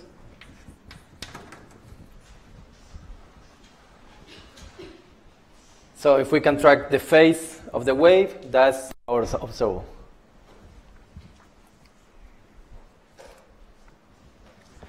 And this, for some reason, you can trade the time by the frequency, because at a given time also the orbit has some given frequency. So and then you basically trade this integral in time in a band of frequency initial to frequency final, even though you're integrating the frequency of the wave. So it's a little... So you can always go to Fourier space, right, of a function which is the frequency, but it's in Fourier space. And then you bound that into the frequencies of the band when it enters, or for example, when it merges. Okay? And this is in frequency. Let's call it different if you want. Because this is in frequency space of the gravitational wave frequency. Okay? That then you can track in frequency, and that's how you get this factor that I told you. I don't have time to go through this, unfortunately. Let's call it differently. That gives you this that looks like you see it goes like this. Right? Because you're not tracking in time, you're tracking in frequency. Okay? Don't worry about that. It's just that when you see the pictures that LIGO give you with the band, and they all seem to go like this, and then you should be bothered why is it going down. Okay? Anyway, if it doesn't bother you, don't worry. So we're going to compute the phase of the wave, we're going to compute this, we're going to know the orbital frequency, so we want to know this parameter, which will allow us also to do this adiabatic approximation in which we can treat the system as if it's in a circular orbit all the time. Circular orbit, circular orbit, circular orbit. Now, this will not be the case as we approach the merger. This parameter is only small when we're in this spiral regime, but there are many, many, many cycles in that regime, so we're good. We can do a lot. We can extract a lot of information from the data, assuming that is true. So how do we get this? Well, we not like this, but at least to lead in order, this is correct. What is the energy of the system? Well, where is the energy being extracted from? Well, from the binding energy of the system. So there are masses, but the masses, let's assume, don't change with time. So M1 and M2 are constant. So where else is the energy stored? In the binding. So it's 1/2 mv squared plus minus gm over r, mm, right? But as you know, the v squared and the gm over r are comparable through the Birel theorem. So this is minus 1/2 gm1 m2, but it's like the same as mu over r. Okay? And then we know how the energy is being extracted into the gravitational waves, which has been lost here. It's negative because it's a bound state, right? In fact, you can compute the total. One way in which we can estimate the total radiated energy in a process that you imagine those guys are very, very far, and at some point they get very, very close. So there's all this energy, this negative binding energy. So where did the energy go? Well, it went into gravitational waves. And then you can estimate how close you get. If you assume that those guys get very, very, very close, for example, the Schwarzschild radius, you can estimate just by putting those numbers here of the Schwarzschild radius how much energy was emitted in gravitational waves, assuming that they're far apart. So they're basically unbounded at zero velocity. And just going in orbit. Doesn't matter how much long it takes billions of years. We only see the very, very last, maybe a minute of the coalescence, right? So can you imagine that? The things were formed like millions of years ago. They go around, they don't even have black holes yet. They're stars, the stars explode. You have all these very complicated formation mechanisms. Then they orbit for millions of years. They get very, very, very close, and we get to see the very last blip. And then we're trying to learn about and reconstruct all that story, right? And see new physics. Isn't that cool, huh? Okay, so now we're here, we put the dots, and we can estimate how R changes with time. And we can also use Kepler's law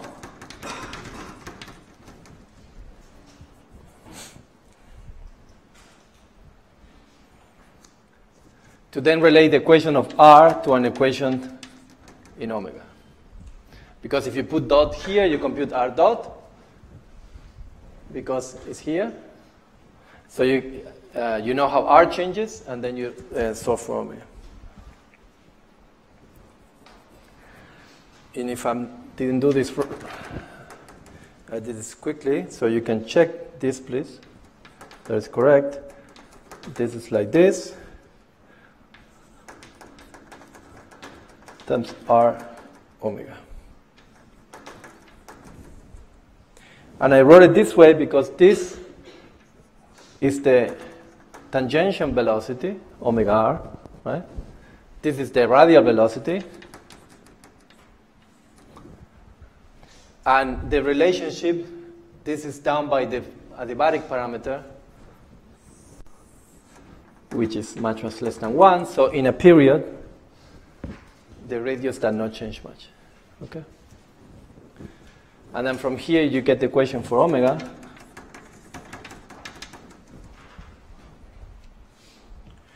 Which the 32 becomes 96. There is this funny parameter nu, which is just an extra m downstairs, which is called the symmetric mass ratio.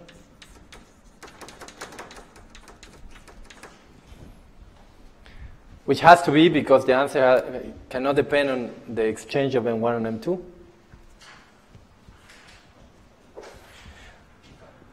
And there is Gm total mass omega to the 5 third.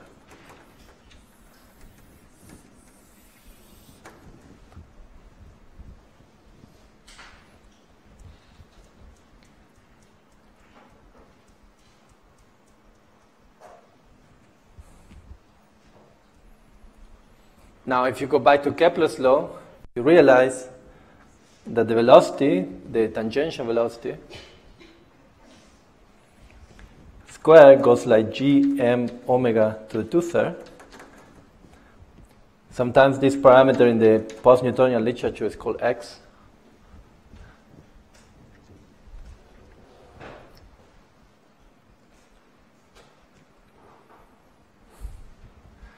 So this goes like v to the phi.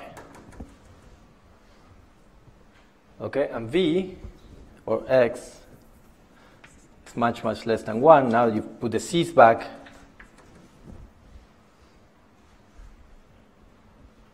Let's just not put them. It's much, much less than 1.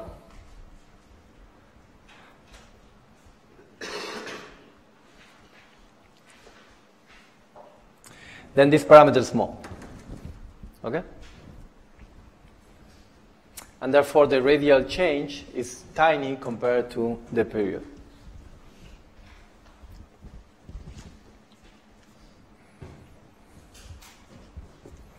And this can be used also to compute the change in the frequency of the wave.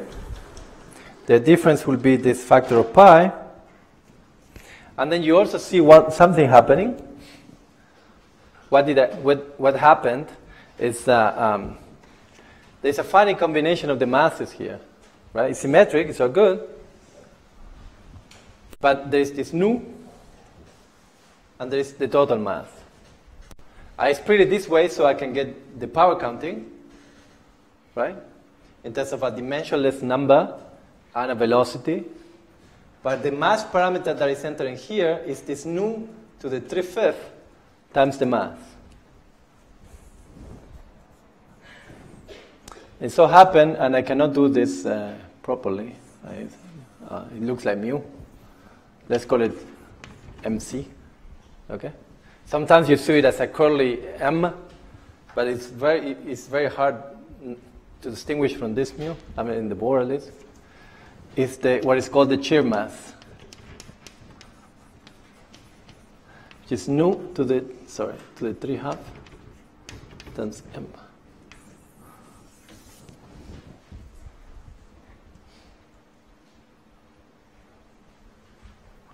Sometimes, I mean, you can see it also as nu cubed M squared equal M to the 5th.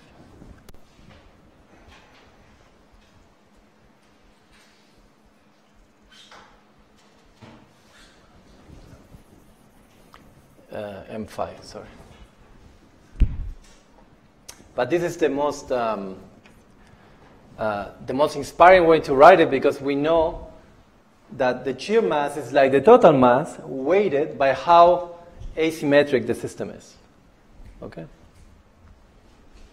So writing explicitly what the shear mass is not very illuminated. Why I wrote square here is because I should have put mu. So remember, this is actually mu over M to the 3/5. So there is an M cube, mu cube, when you put it to the 5th power, M squared. So actually, what I should have written, and that was wrong, is mu cube, M squared to the 5th.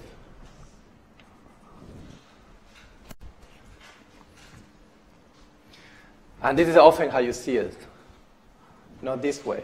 But the nice thing about writing this way is what I just said, it's an idea of how much mass there is in the system, and it's weighted by how asymmetric it is.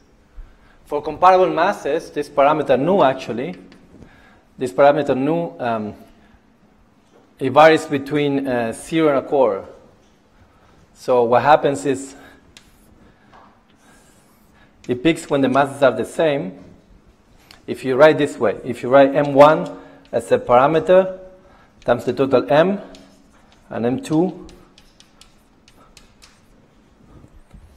then this Y, this function is the sum of the two is M, right? This function has to do with M1 and 2, so it's a product. So it's Y, which peaks as a half and it gives you a 1/4.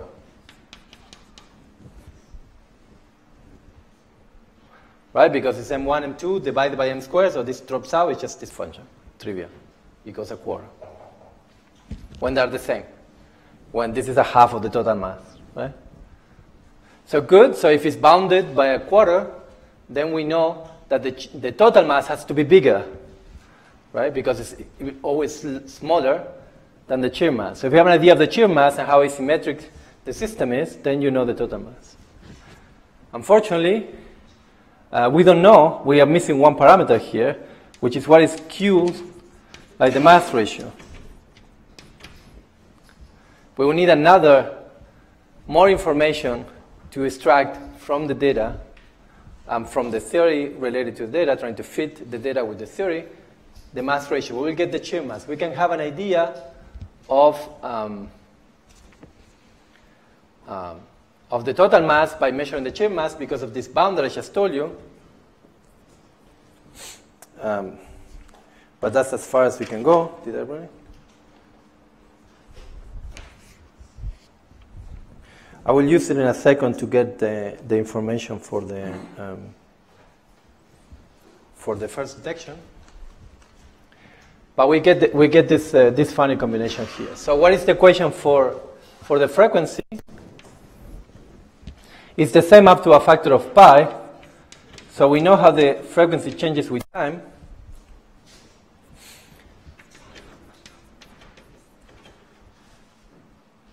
And it's just this pi. And it's the G now to the chirp, to the phi third.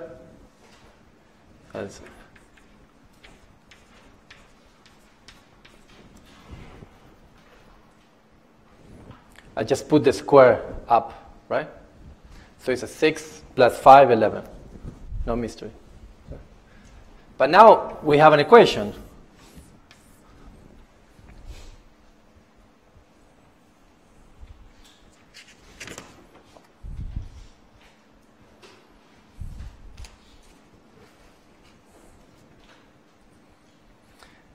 And if you look at the data, in fact, if you were Fermi, and so we are here, we had to say this, right? What would you have done? You would have said, okay, you would have looked at the picture of the explosion, right, of the atomic bomb, and tried to measure how much energy was released, right?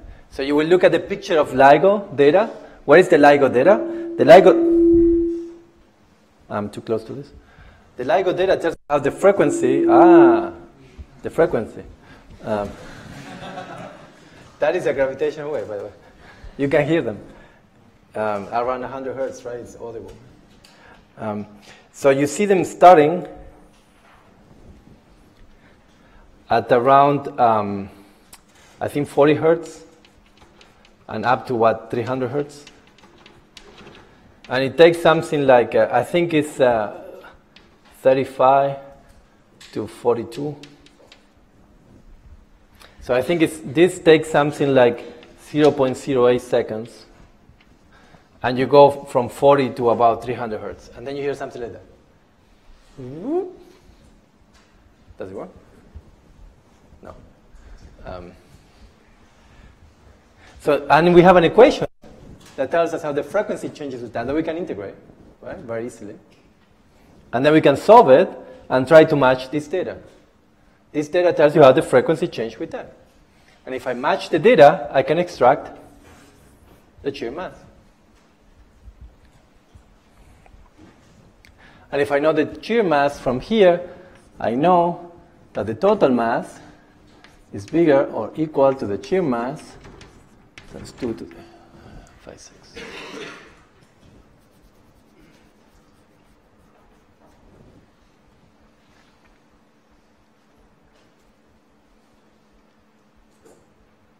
So it's essentially just twice, if you want, as big, or barely bigger than 2. So now the question is, how do we get the shear mass from here? And what I was saying about Fermi was the following.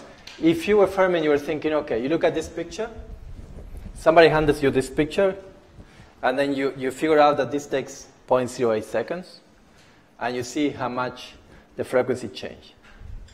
And then you think, well, gravity is special. The mass is conserved. The center of mass doesn't move. So it comes from some quadruple, right? Just on dimensional analysis, you can get how the formula is going to look like. Even if you don't know this, it's just the power. If you know it goes like r squared, you're going to fit it to be that over there. Just put coefficients, alpha, beta, gamma, whatever, and just make an energy. Okay?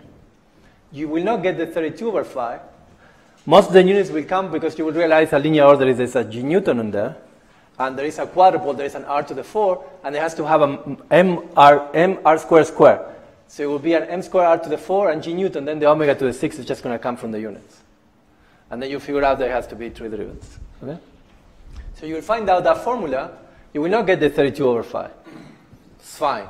There is a 96/5 here, but if you, and the pi you will get just from what we just said, maybe you don't get that it's a factor of 2, although you kind of realize that there's 2 x's if it's a quadrupole, and then has its 2 up here. You might not know exactly the details of the phi's and so on, but you will get something like this. And then you will be able to tell me that there is a change in frequency which is associated with a change in time. You put, do this as an exercise. Put this here, then you do the integral, then you get an f to the a third. And then there's a dt that is multiplied by this mass scale. So dt is 0.00a. The variation of the frequency is this, but there's an f to the a, so it's a very high power. So 1 over that will kill the endpoint, which is essentially infinity, and it will be just the initial frequency that matters. When do you start seeing the wave? At how long it takes to merge. And then you put that information, and then you can extract this value. You can even fit, you can try to fit a straight line as well, right? If you just plot the log, with the log of the frequency and the dt, and then you get the coefficient is this. Okay? Just by looking at the data. And then you get a shear mass that comes out of this. If you put the 96/5 and the pi's and so on, if you don't, you get it off by a little bit, but not by much, of around 35 solar masses, if I'm correct.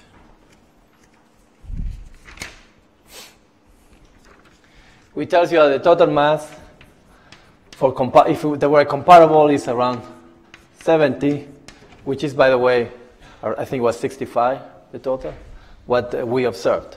Okay. Of course, this doesn't work all the way towards the merger. This is just a linear approximation. Okay. But you look at the data, and you get a very good idea of what you're looking at. So what else can we learn from the observation?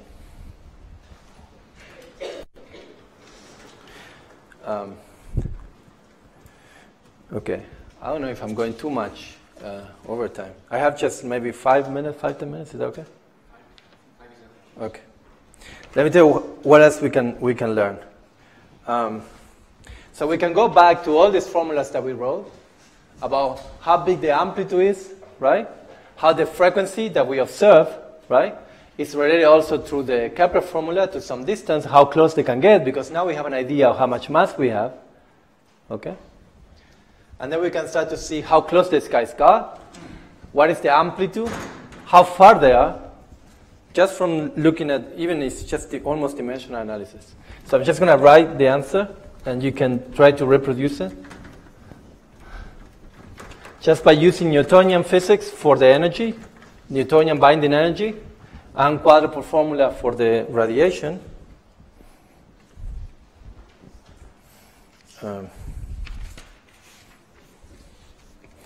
So what do we learn? We learn about the amplitude, which is of the order which we just did. It's the quadrupole, and 2 derivatives, and there is some distance. We can rewrite this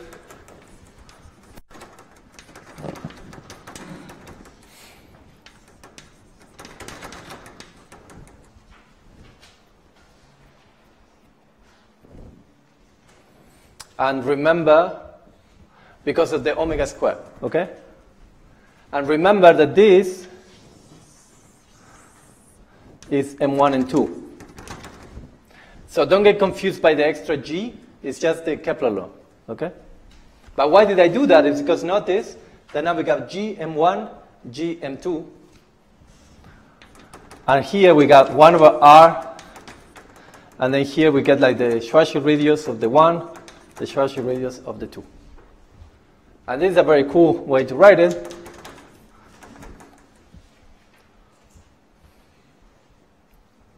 Because it tells you that the amplitude is proportional to the Schwarzschild radius divided by the distance and the separation. And that's not so crazy because these are the only scales around, right? You just have to figure out what the distance is.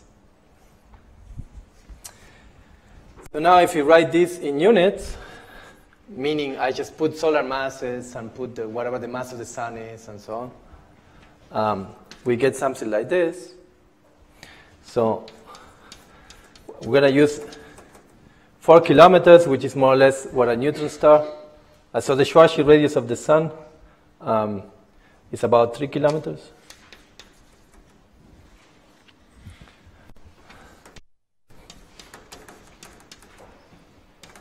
So 1 and 2.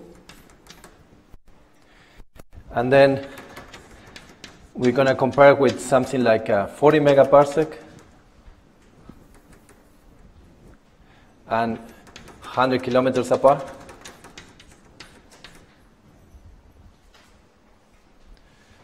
And then we get an amplitude which, if I'm not mistaken, is around 10 to the minus 22, which is very small. But of course, it's a little bit enhanced because we just determined that the mass of this guy was big, and actually they were around 30 each, right? So there's a bit of an enhancement here, right? It was a little farther apart. It was like 400 megaparsec, I think.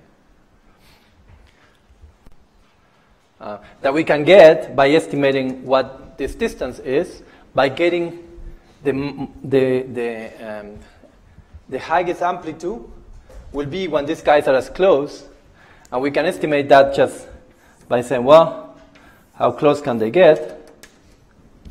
And if you take the Schwarzschild radius, which will be around 30 maybe, solar masses and so on, then you can say, well, how close they can get, well, they're very close to be near each other, near the Schwarzschild radius, and you get that by computing, for example, the cutoff frequency, which was 300 hertz, and you can say at 300 hertz in the Kepler law, with a total mass which is about 70 solar masses, how close can I get? Okay? And then you get about like 300 kilometers. So when you put all that in there, you get an amplitude which is 10 to the minus 21. And in fact, by observing that amplitude, then you get the distance, or what is called the luminosity distance. If we use this as an observable, we measure this. Then we get the distance, and that distance turned out to be, I think, 400 megaparsecs. Or R, right? Which you get also from this, you get from Kepler, and the cutoff frequency of 300 hertz, with a total mass of about 70 solar masses. So we almost know everything. We know how far it was, we know how close it got, and we also know that these are very compact objects, because 300 hertz is really high. The stars will be ripped apart way before they can get to that distance. So these are objects that go hundreds of kilometers apart with all this mass. So the density is huge. Okay? So these are very compact objects. We don't know yet they're black holes, but we know they're extremely compact objects.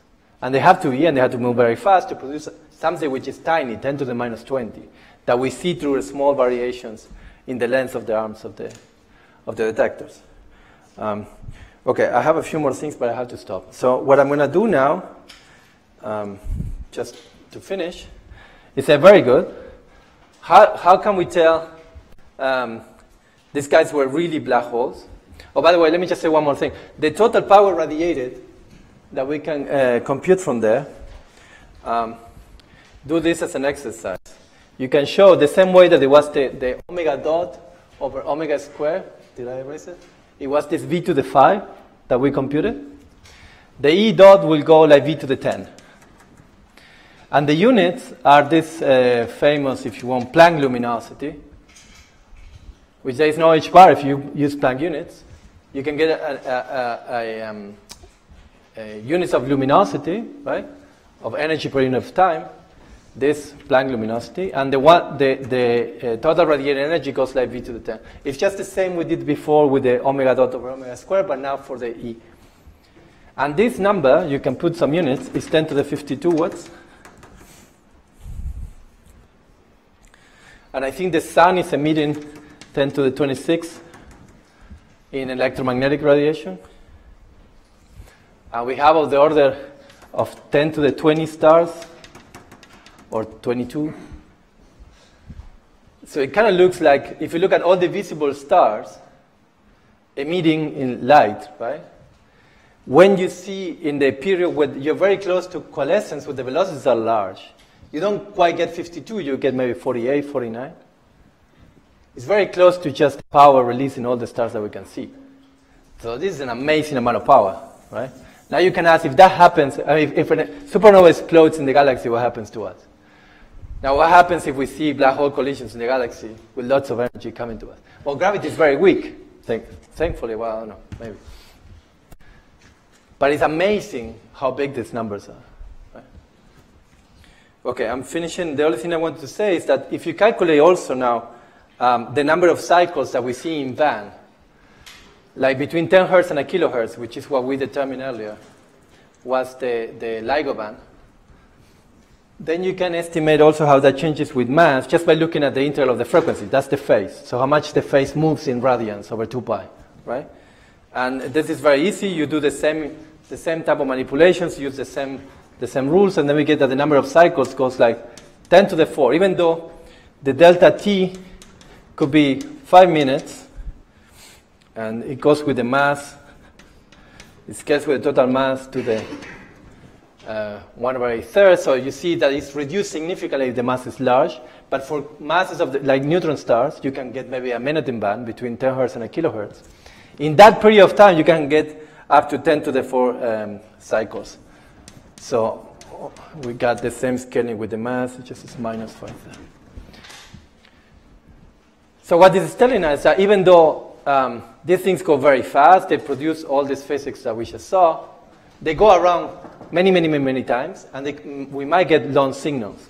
So even though we just extract the shear mass, maybe if we track the phase very well, not just through leading order here, but also including all the corrections to the binding energies, all the corrections to the flux, we start seeing corrections to this evolution equation, not so much in the amplitude, but in the phase. So this guy, that it has the 96/phi nu, and then v to the phi, then here is leading order plus corrections. And all those corrections, because we have so much signal, we might have a long template that we can do that analysis with, will tell us, because the first correction we'll know about M2/M1. Then we get the mass ratio. Shear mass, mass ratio. Then we get spin. We get a chirp spin. We get a combination of S1 and S2. We get also combinations multiplied by the angular momentum. So we got to go to higher orders to disentangle those. And then we get mass and spin. Now the question is there something new here? So that's what we're going to study next. How do we parameterize that newness? Okay? All right, I should stop here. Thank you.